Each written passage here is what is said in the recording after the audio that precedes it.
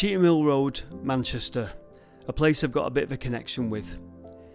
And these pictures are way before the time I'm talking about, just before James tries to make out I'm ancient. Anyway, my dad had a milk round on Cheetham Hill Road, Express Dairies, and although I didn't deliver the milk with him, Friday night, around about 1976, you'd have found me running round one of the council estates at the back of Cheetham Hill Road, collecting the milk money.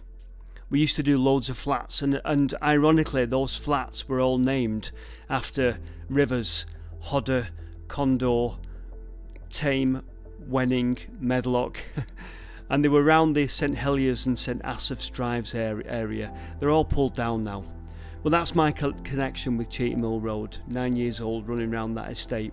Anyway, the night would finish, or the evening's work would finish, with my dad going in the Kildakin pub. There's the pub there, and there's the flats just in the background that we delivered to, like I say, long since pulled down. Typical scenario: bottle of Coke for me with a straw in and a bag of crisp, sat in the car while my dad had a pint in the pub. Then, on the way home, call up the local chippy, meat and potato pie, and tip out all my tips that I'd made that night. Used to get tips off people. My dad added 50p to for me actual wages, and sometimes when me and my mum counted it, I had almost £1. Fantastic. Anyway, that was a long introduction to say that this week's video is in Cheetham Hill. Hello, my name is Martin, welcome back to another video. One of John's gems, an old church on Cheetham Hill Road in Manchester. What's it called, John? St Luke's, isn't it? Martin, yeah. St Luke's. So we took a look around. It's in a terrible state of repair. We got underneath it, we had a look round. So right, let's crack on, let's go to church.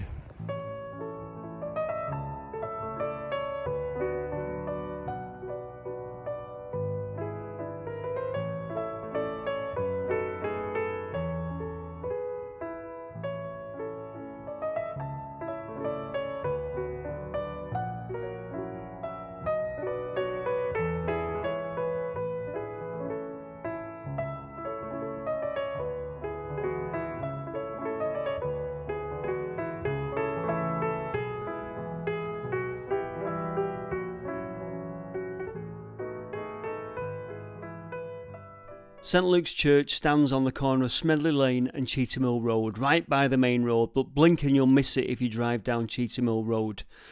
It looks like it was once a very proud and grand church, and it was. It dates back to 1839, and although the fact that it's listed Grade 2 and it's now in the care of the Heritage Trust for the North West, it's in a terrible state of repair, as you can see from this picture here. In fact, only really the tower stands. The rest of the back of the church is completely fallen in. The most interesting part is the undercroft, which we will be going into. But in the meantime, let's take a look around the perimeter of the church and we'll see if there's anything interesting to look at.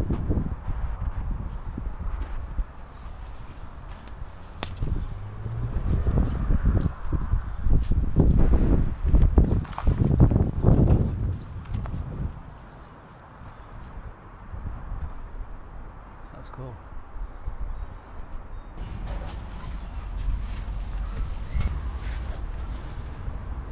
There you go, that's the inside, so we'll take a look in there. Down the altar.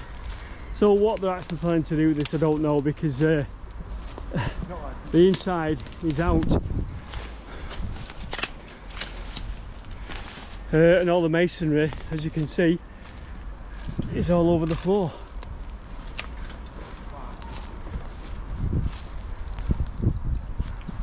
Wow. Yeah. Look at them columns there. It's a grade 2 listed building, it, so is it? they'll probably have to try and keep it up the best they can. Probably have to try and keep some up, won't they? What are you saying about Liverpool? There's like a bombed out church in Liverpool and you can go and watch like cinema, like films and stuff, and it's quite nice when it gets dark and the sun sets. Have you been? Yeah. Have you? Yeah. Alright, good.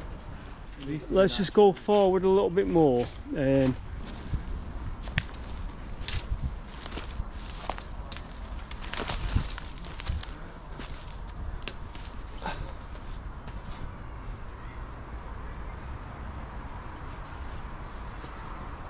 Yeah, it's very dodgy standing underneath these things, you know, so yeah, not good.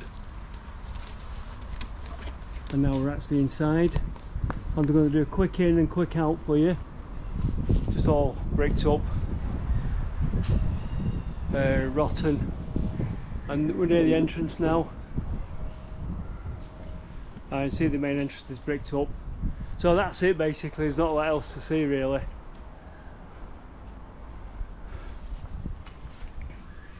But the columns, as you can see down there, not in a good way, if that's a weight bearing column, which it probably is.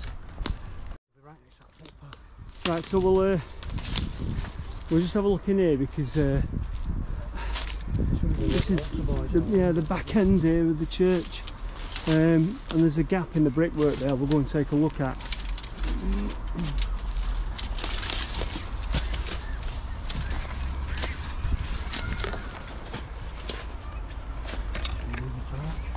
Ah, no, nothing. So it's just yeah, it's just a cavity in it of the. Would have been a fireplace, maybe. Was it church? Yeah. Maybe a floor truss there.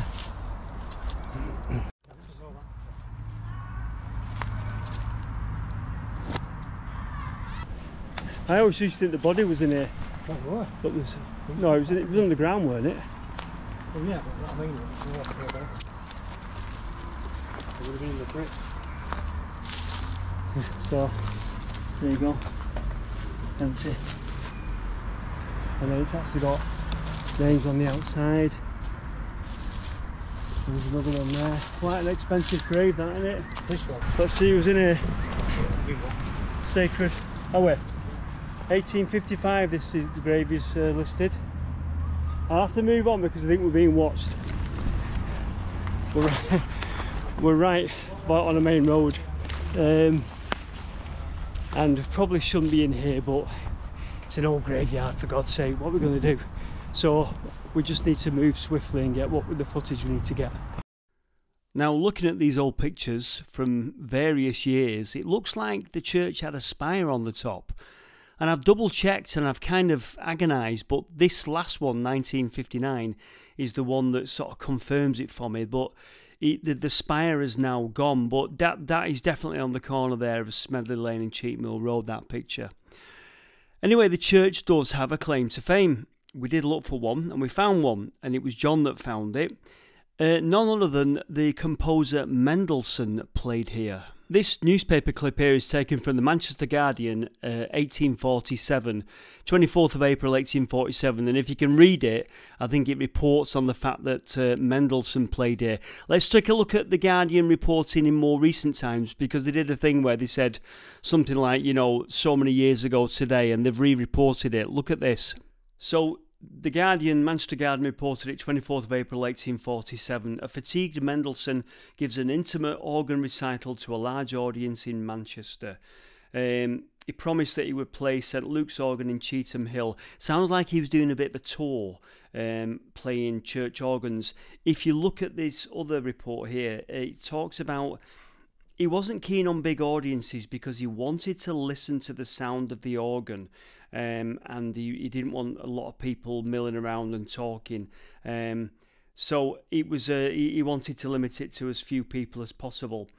The auditors, I don't know why it calls them that, were extremely delighted and separated after listening to his performances with the deepest interest during an hour and a half, blah, blah, blah, blah, blah. And anyway, he also played in Withington. It looks like there's another report here of him playing in Withington at St Paul's. So definitely a bit of a tour. Right, so that said, let's take a look underneath, and underneath is more intact than above. So we'll go underneath here and we'll take a look around. But first of all, are you thirsty? Because me and James are.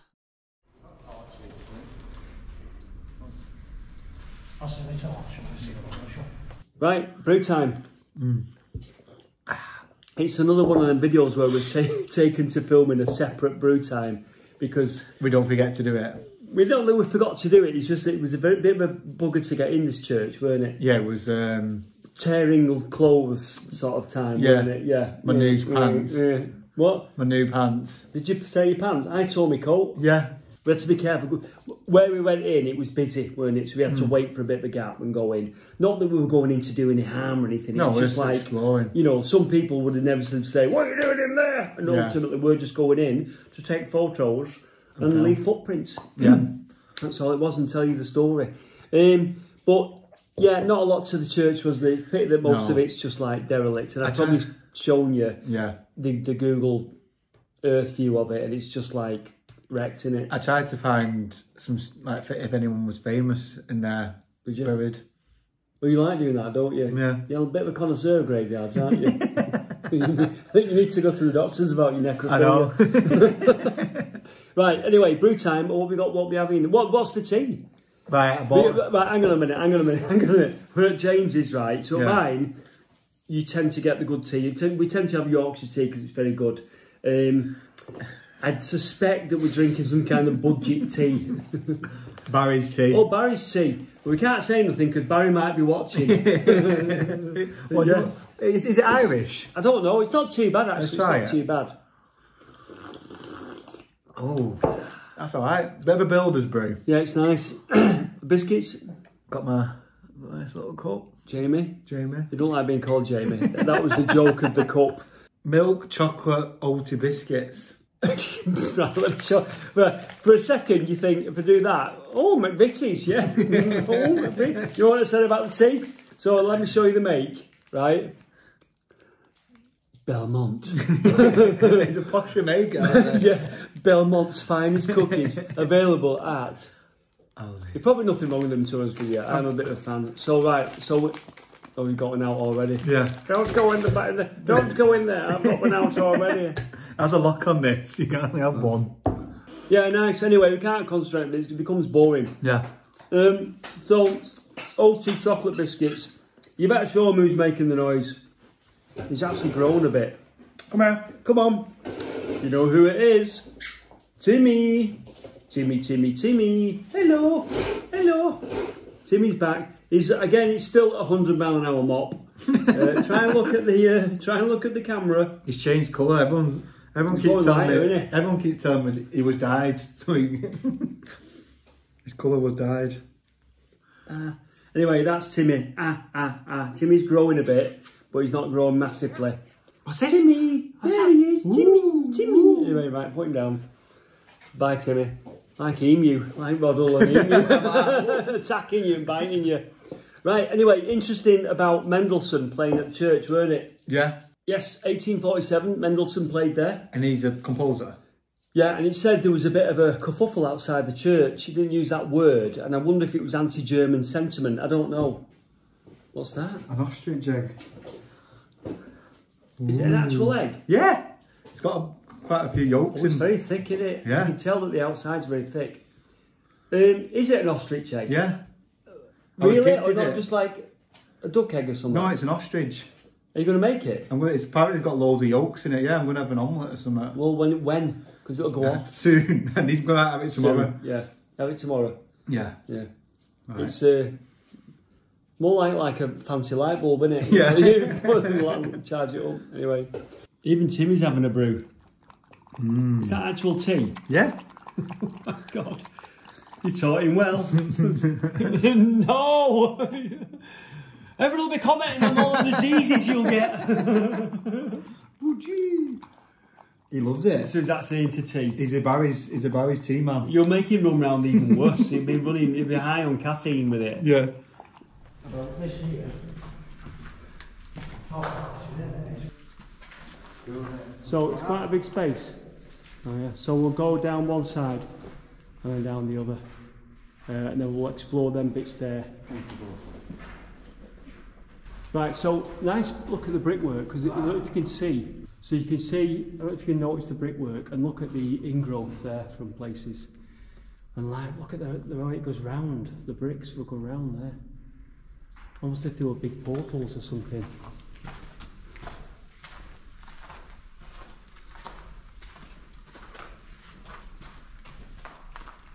Now, was this a crypt or was it the undercroft? Just an undercroft, we don't know. It's both outside.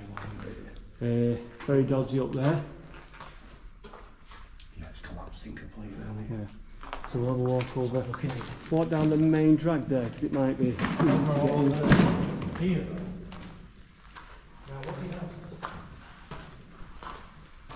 Ah, right, yeah. So there you go. So just a recess. We'll go where Roy went. Anything in there? No, not really. Just storage rooms. Not really. So I'd like to think that this was a crypt, but it's just an undercroft in a church. I don't think there was an area here where they really stored anything, to be honest with you, any bodies or anything like that. Bit of a suspect area at the bottom end, which I'll show you in a minute. Bricked up arch there, bit of cable there, look at that cable.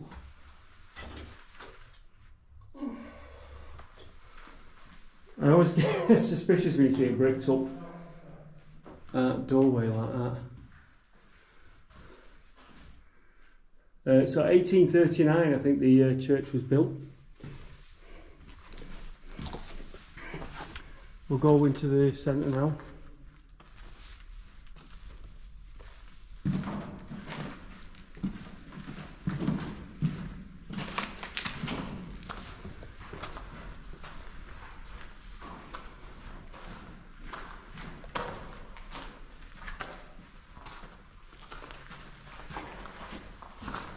Another recess there, we'll check that out, see what it's like. I'm not sure if this was just an undercroft, you know, there's no evidence that there was ever any coffins or anything here. Well, if that went to the outside. I reckon this is where they put up and down with the bodies. Well, we don't know it was a crypt. Right. What? Richard. Richard Ormerod, that says. What's the date on it? 1847. 1847. So James has found the summit up here. Let's have a look. So yeah, that does go to the outside there. Just natural lighting to bring it in. Yeah. And we have a gravestone, the old 1970s roadworks light. And this is sacred to the memory of Mary Ann, wife of John Watson Carlton, who died 16th of September 1852, aged 26 years. Interesting.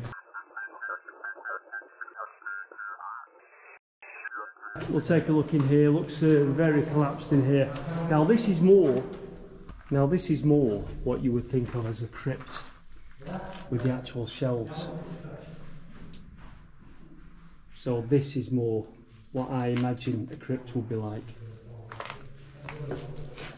Yeah, so if you look in there, looks like maybe a very limited few coffins have been stored in here, doesn't it? Maybe.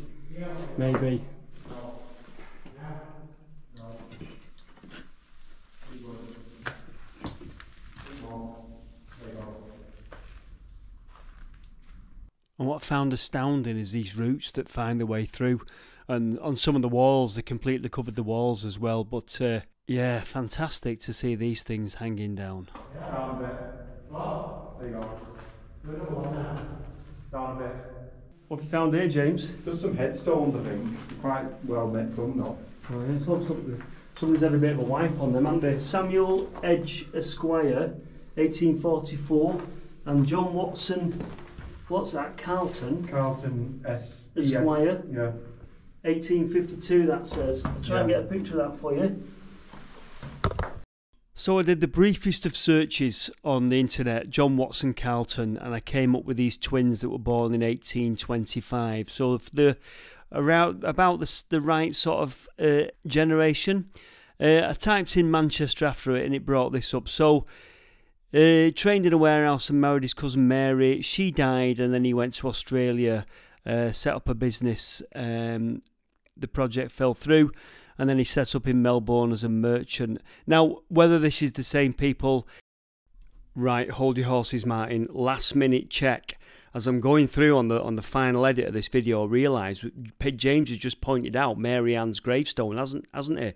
Just then. And then we find John Watson Carlton, and it said on Mary Ann's gravestone, wife of John Watson, so it is the same people. That's incredible. So the they must have had a connection to the church, and it sounds like she's died, he's gone off to Australia. I'm really chuffed I found that, to be honest with you. That is really good. So, yeah, and they must have been, I wonder if they were benefactors of the church or something, because her grave's been brought underneath the churchyard, and he's got like a plaque in there. Now, the only discrepancy in the stories, it says that Robert Carlton went to Australia. She died, what was it, 1852, and then he went to Australia. But then there it says his brother Robert followed his brother John Carlton to Australia in 1849. Now, I imagine the gravestone's going to be right, isn't it? They possibly may have got the year that Robert went to Australia to follow John wrong. But, all very interesting, isn't it? And I'm pretty certain I've got the right people there. It adds up, doesn't it? Anyway, cracking on. Now, if you're like me, we'll just round off by looking at some of the graves, because if you're like me, these graves are quite interesting to see. Incredibly that this graveyard's abandoned and they're all still here. But let's take a look at some of the names on the graves and the dates. Here sleepeth, awaiting a glorious resurrection, the mortal remains of Richardson Harding, late Erdington, Cumberland, who departed this life 16th of November 1847 in the 40th year of his age. Also Jesse, relict of the above, who departed this life July the 8th 1875 in the 67th year of her age. I'll try and get you another grave. So, sacred memory of John Hobson, who departed this life 16th of May 1855, aged 71 years, and Hannah, his wife. So there you go. So they're like mid-1800s, aren't they? A lot of the graves seem to be mid-1800s. Or in this part, we think this is the older part of the cemetery. Looks a nice one. Well, it has been a nice one. It's had like an indent in there, hasn't it? And it's Martha, wife of John Hotwood, who departed this life November 22nd, 1869, age 62. Her end was peace. Well, I'm glad that, Martha. What's that? Look, Ken, something Ken, son of the late Captain Ken Aberdeen, who died in South America January 11th 1867, aged 39 years, and his sister's in there as well, aged 43. She died in Manchester. Wow. Right, so here's one, and I don't know whether it's looking really good because it's in slate. Inaffectionate. Alright, it just says inaffectionate, or remembrance of Catherine, daughter of John and Elizabeth Pugh of what? Aberhawson, oh, and if it's Wales, who departed this life February 26, 1874, aged 17 years, and was interred at Cheetham Hill Church. Now I wonder if that was slate because that place was Welsh and that had the gravestone made of slate. That's quite a nice touch, isn't it? So I have read, when I was looking at this, I read that this church, St Luke's Church, was one of the richest churches in Manchester at the time, back in the day, mid-1800s. And I would imagine that a lot of the people that were buried there, that had those graves and nice stones, you know, these may have been people with a little bit of money to be able to afford to be buried there, not to be put into a pauper's grave back then, back in the day, because many of us, I certainly would have ended up in a pauper's grave, or at least with a little tiny stone with a number on. Who'd have thought that this grand graveyard and this grand church would end up in the state that it's in now? And you can imagine those funerals, can't you, being maybe grand affairs, and you know, horse-drawn hearses and everything, and proper Victorian affairs and everything, and they were buried in this fine churchyard, and look how it's ended up in this overgrown sort of like abandoned mess. But very interesting, isn't it, the contrast? Anyway, we never recorded an outro, so it's left for me to say thank you very much for watching from Cheetham Hill. Take care, and we'll see you in the next video. Bye for now.